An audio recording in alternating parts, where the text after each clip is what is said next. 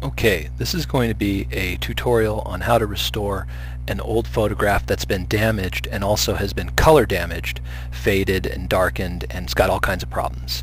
So in stage one, what we're going to do is we take this old photo here. This is from a book I got years and years ago on Photoshop 6, I believe it was.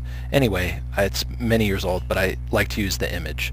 So the color photos, where I'm at so far is we're going to take it in stage one and we're going to brighten it up and make it look a little bit better by adding some adjustment layers and doing some correction. So from stage, this is where we start and this is where we're going to end up.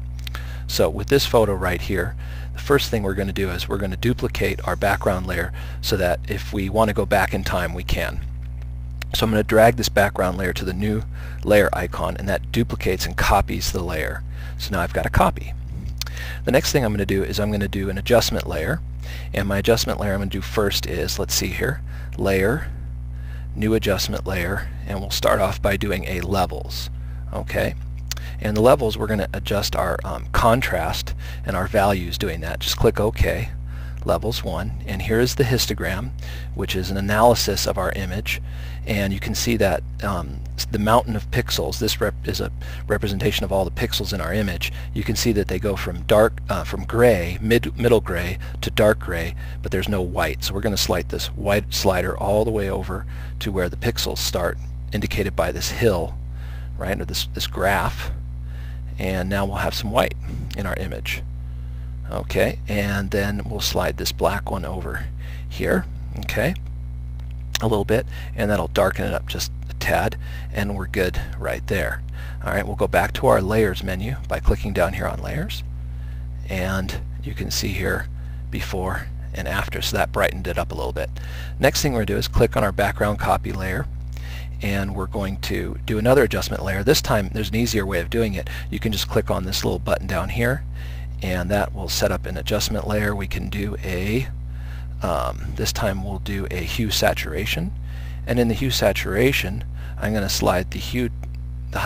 You can change the colors completely on the image. What I'm going to do is just slide it a little bit more over to the right slightly, and then I'm going to up my saturation. Since the image is kind of faded, kind of gray, I'm going to saturate it a little bit more, give it some more color. Still looking a bit red now, kind of yellowish. We're going to fix that next in a minute. So that looks good, and now I'll click on layers again. So now I've got two adjustment layers here. This one's for brightening it up a little bit. This one's also brightening it up a little bit. Okay, this is kind of adding some more color to it. And the next one we're going to do, click on background copy, go down here to the new adjustment layer, and we'll do a let's see here, color balance. This one's color balance. Alright, and with the color balance we can adjust the shadows, midtones, and highlights. For the midtones, I'm going to move away from yellow towards blue a little bit here. Okay, and let's see here, I need a little more green in this image, that's for sure. I think, yeah, a little more green, and away from red towards cyan. Alright, that looks good. In the highlights, I'm going to also move towards blue a little bit here, and towards green, just a little bit, not too much. And then I might move this one towards the red a little bit. There we go. And in the shadows, I'll move towards the blue.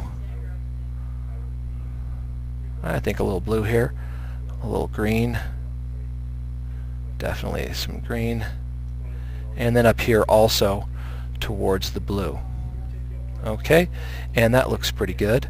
If I want to compare it with what I had done before, I'll click on my other image right here, and then I'll open up my levels and look at the adjustments that I had on the previous image.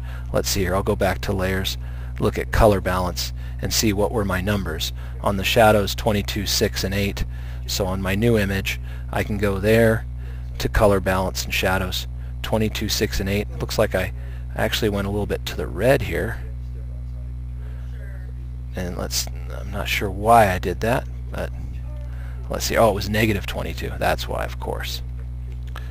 Negative 22.